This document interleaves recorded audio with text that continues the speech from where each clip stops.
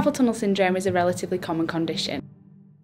The carpal tunnel is a narrow passage at this area of the wrist where the median nerve, which is a nerve that comes all the way from up here down your forearm into underneath the carpal tunnel, and you have a ligament or a band that travels just across here, across the carpal tunnel, and when that nerve becomes squashed, that's when you get the numbness, the tingling, and occasionally the pain into the thumb, index finger and middle finger mainly.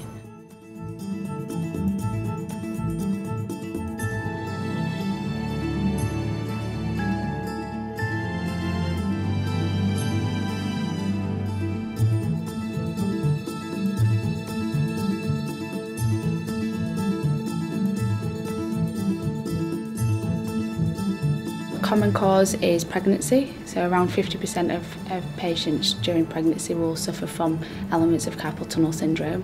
There is also a link to a family history with carpal tunnel.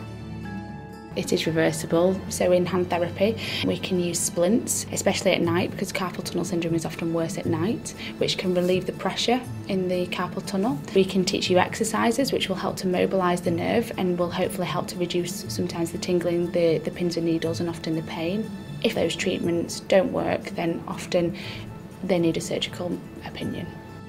The most common surgery to relieve carpal tunnel syndrome will be a carpal tunnel release. The outcomes will vary on the degree of compression of the nerve, so quite often surgery will be performed in order to prevent the compression getting worse and prevent the symptoms getting worse.